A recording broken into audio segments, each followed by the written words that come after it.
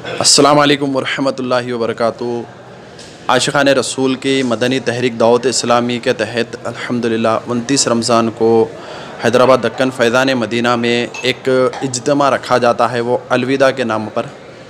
इसकी ख़ुसूसियत यह है कि तमाम आशिक़ान रसूल इस इज्तिमा में शिरकत करते हैं और सुन्नतों भरा बयान होता है। उसके बाद अलविदा पढ़ा जाता है। अलविदा में अल्हम्दुलिल्लाह कई आशिक़ान रसूल पे रिक्कत तारी होती है और रब ताला की बारगाह में वो रोते रहते हैं।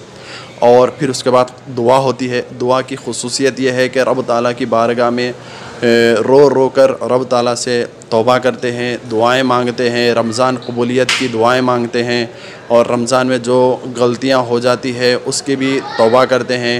और रब ताला की बारगाह में बहुत से ऐसे इस्लाम में है जो इस तरह रोते हैं कि एक छोटा बच्चा जिस तरह रोता है।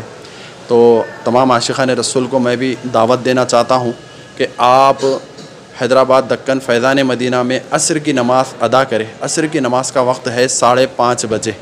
यहाँ पर नमाज़ अदा करें और इस रिक्कत भरे इज्तिमा में, दुआ में और अलविदा में शामिल होकर रब ताला की बारगाह में हम मिलकर दुआ करेंगे। अल्लाह ताला हमारी रमज़ान की इबादतें कबूल फ़रमाए और हमसे जो